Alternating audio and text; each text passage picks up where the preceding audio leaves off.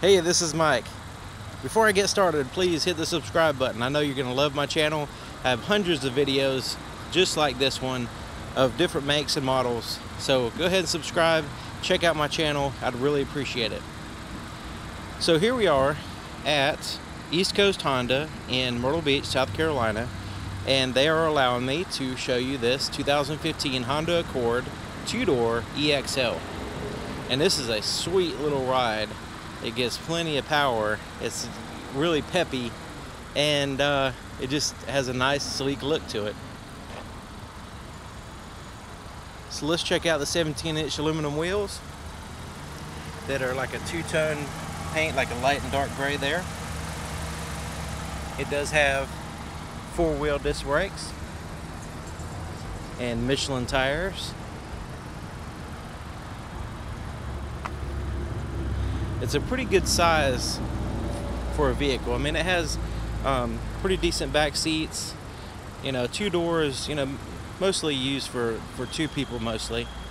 But, you know, the back seats are a lot more usable than, you know, some other vehicles. So here in the front, we have the projector system, headlight control, headlights, and they are powered by halogens. So the projector, and then you have the reflector on this side for your high beams. Now the projector system allows it to focus the light in the areas in which you need it to look. And if you want to check that out in a little more detail, you can check out my night videos. Just search for At Night on my channel, or you can see the playlist. And I kind of show the different lighting systems and actually talk to an engineer student about how they work and all that stuff, so you can check that out. You can see here in the front, we have some chrome accents and kind of a sporty, classy look to it. Let's take a look on this side.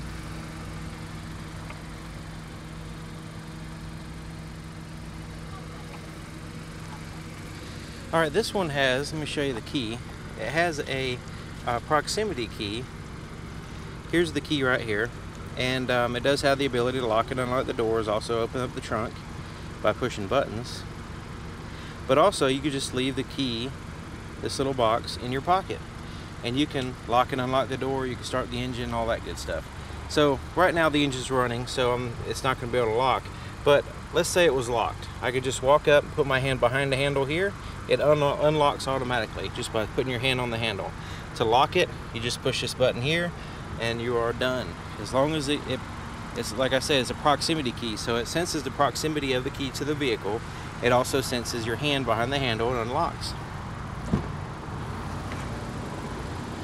Alright, so here's the inside of the passenger door. Super classy looking and kind of a sporty design as well.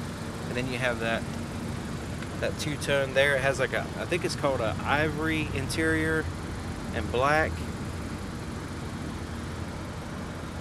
Then you have that metal accent here around the handle, plus you have that kind of speckled shiny black surface here. You have a little pocket there, place to put a bottle or something there on the door, put some stuff. You have manual adjustments on the passenger seat, but check out those seats with the color contrasting and the perforations in the leather. Really impressive interior. And the stitching, look at the bolsters, it's significantly bolstered as well. Let's take a look at the glove compartment. Just a regular plastic glove compartment. Plenty of legroom though, as you can see. Alright, so let's take a look in the back. We'll just push this down and slide the seat forward. And you can see back seats have pretty decent leg room, and they're bolstered as well, very comfortable. You do have some storage pockets there on the sides, and these seats they do fold down. I went ahead and unlatched it to show you. Let's see if I can get it over here. Yeah, they will fold down. It's not going to fold down all the way because that seat's in the way, but you get the idea. In case you need some more cargo space, you do have the ability to do that. Alright. This seat will just push it back in place like that.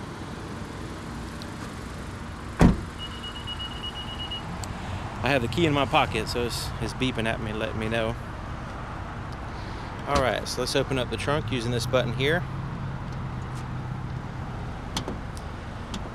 Plenty of room already, even without putting the seats down. And that's the lever to unlatch the seats, by the way. You do have some grocery bag hangers here on the side, and just overall good room. You also have this plastic liner that keeps everything contained in that liner, so it's easy to clean. And then under here is your spare tire and tools. So definitely this one does have a spare tire. Some vehicles are offered without a spare tire, so you want to make sure that you are aware of whether you have one or not when you buy a new car. Don't just assume that you have one. And there is a chrome exhaust tip for the 2.4 liter 185 horsepower engine. Fuel door is on the driver's side. Let's go ahead and open it up and look in there.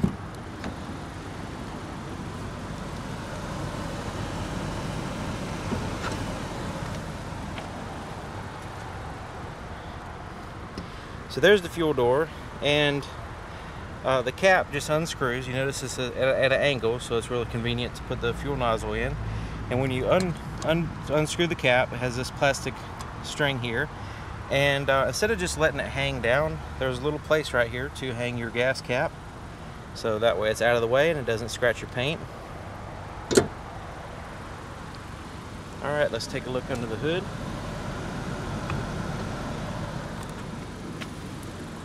Check out that 2.4 liter 185 horsepower engine. Alright, so right here, just to the little bit of the right, or left, I mean, of the Honda symbol, is a little latch right there. Alright, here it is, 2.4 liter Honda Earth Dreams Technology iVTEC. Now I will leave a link in the description explaining what the Earth Dreams technology is. It's basically a kind of an earth-friendly design. They're trying to be more efficient with their technology, but it's a little bit more involved than that, which I'll leave that, like I said, in the description. So yes, you can actually see there's some engine under the hood. You don't have to just look at the plastic cover. It actually has some views of the engine. And then you've got that bar that goes from the top of each strut that helps support and stabilize the front end, keep it more steady, I guess is the best way to say it. Alright. Okay, let's go ahead and take a look on the inside. Alright, here we are on the inside.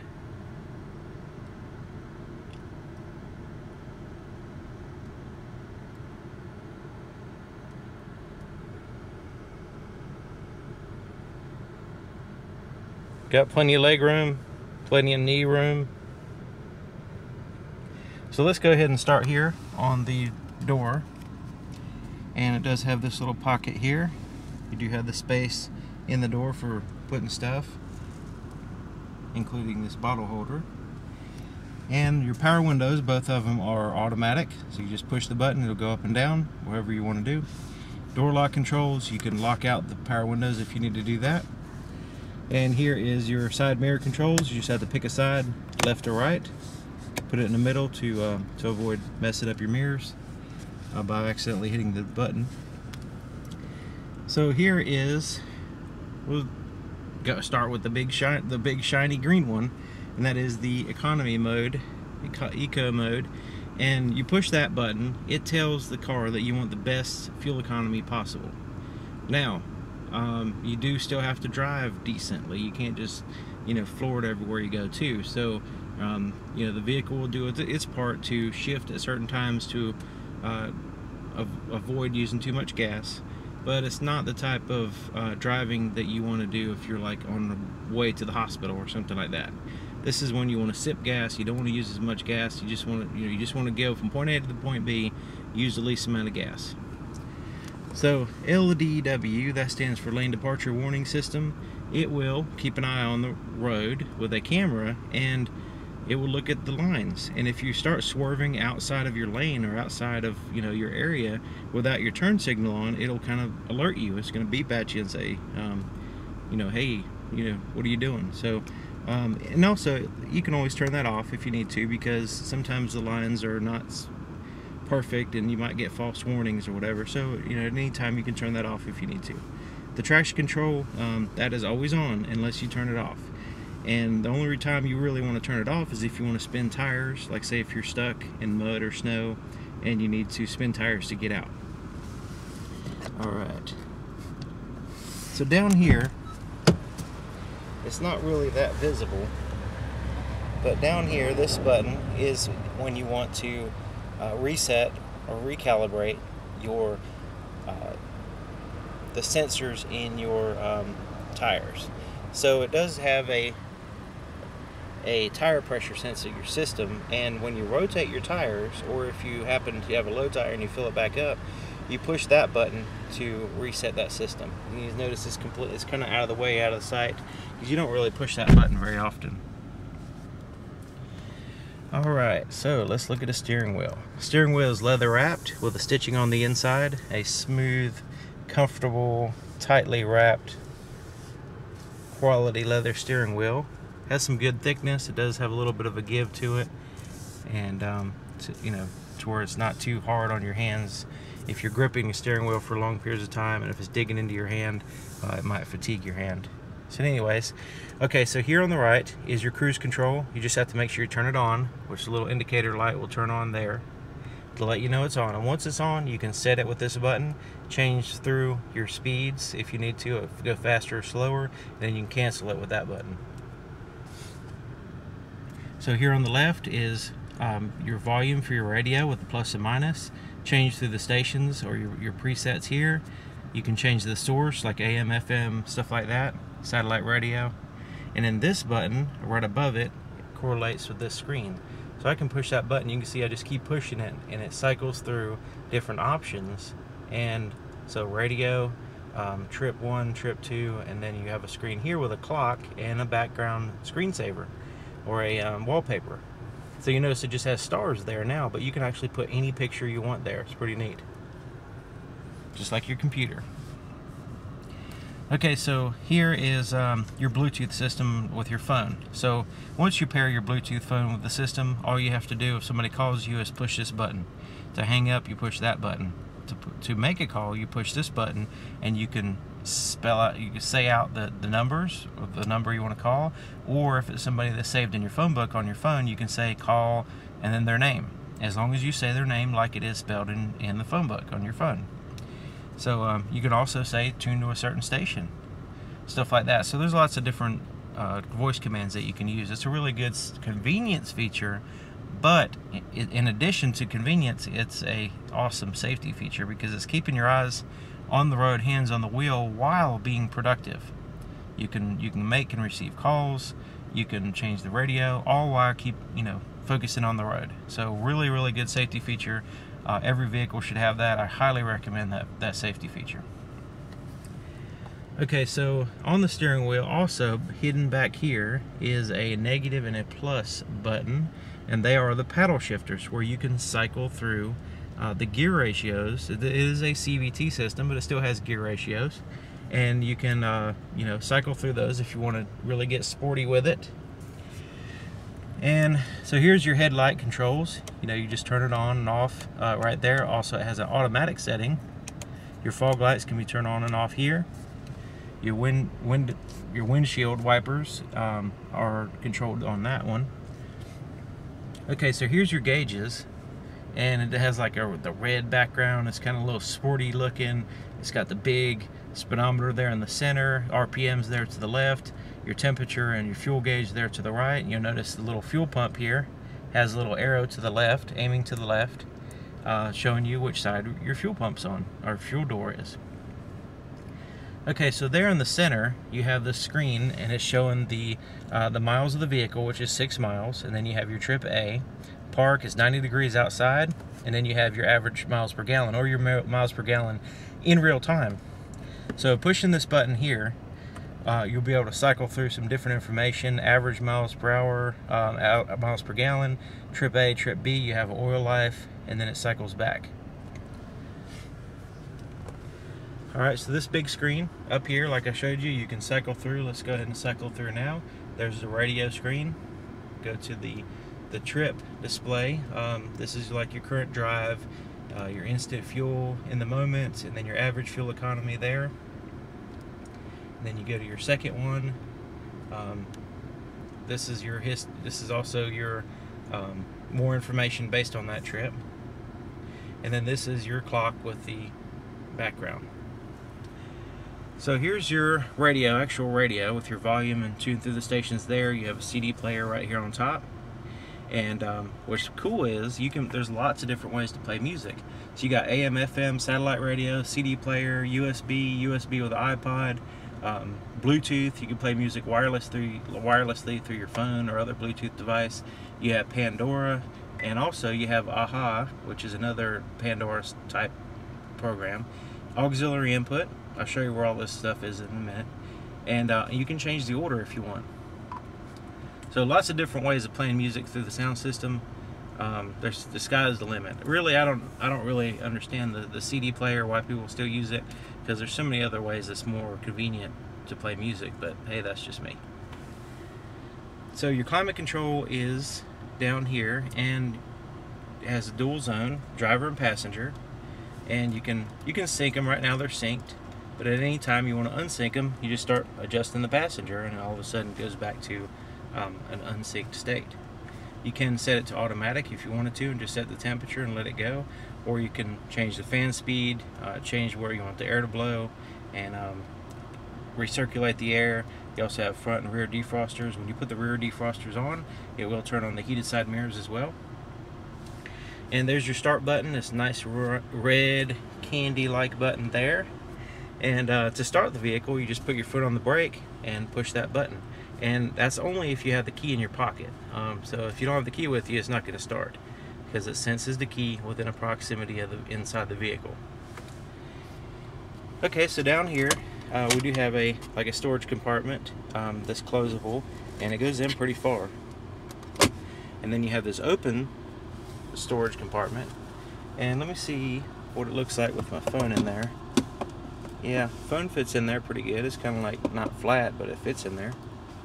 And also you have a 12-volt power supply, an auxiliary input, and a USB input. Your heated seat controls are here to the right and left of the gear shifter, and your emergency brake is there. So let's go ahead and change into reverse with the shifter, so you can see the backup camera pops up here.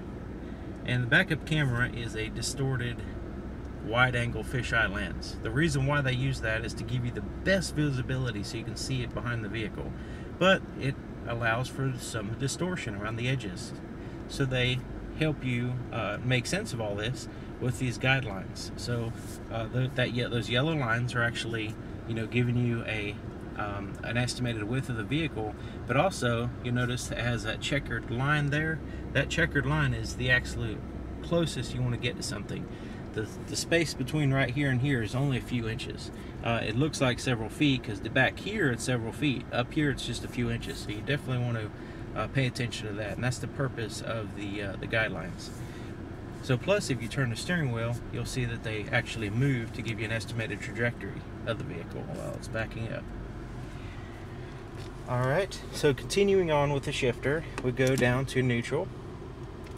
There's drive, and this is your normal drive position where it'll just shift through gears all its own.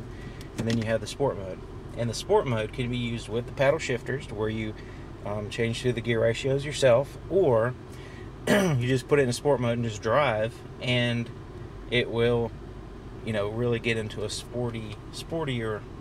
You'll basically get the most power that the engine can give you. It's kind of the opposite of the economy mode.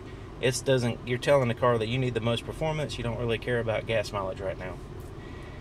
So if you happen to want to use the paddle shifters, you can just start cycling through. You just tap them.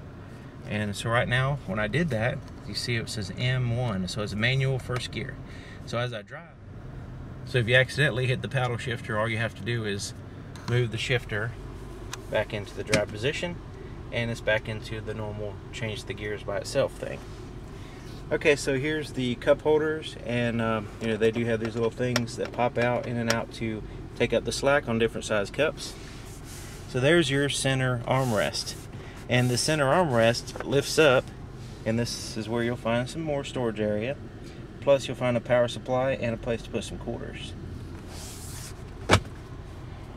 Alright, and this is a tilt and telescoping steering column, and the control is down here. Just pull it forward like that, you adjust it where you want it. You can in and out, up and down, and then you just push it back to lock it in position.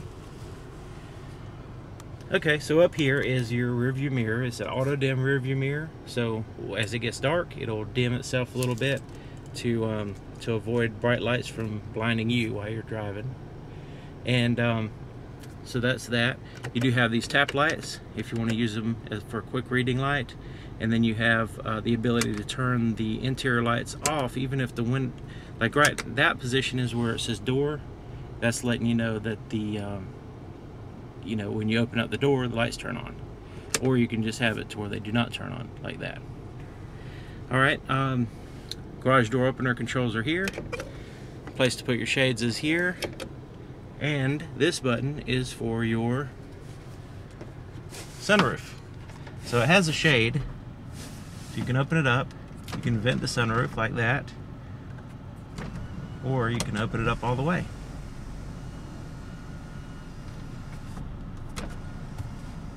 And like on a pretty warm day like today, I don't even want the sun shining in here, so I can close the shade.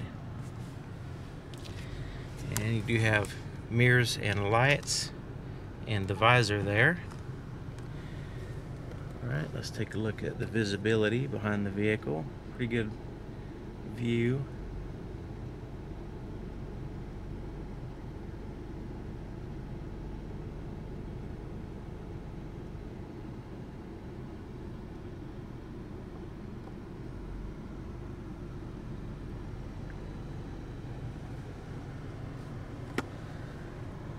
Alright, there you have it. 2015 Honda Accord 2-door EXL. If you have any questions, comments, clarifications, anything like that, leave it in the comment section. If you have any experience with a vehicle like this, leave it in the comment section. I'd really appreciate it. And thank you for your time. Thank you for watching. Thank you to East Coast Honda for allowing me to show off this awesome car. And I'll see you guys next time.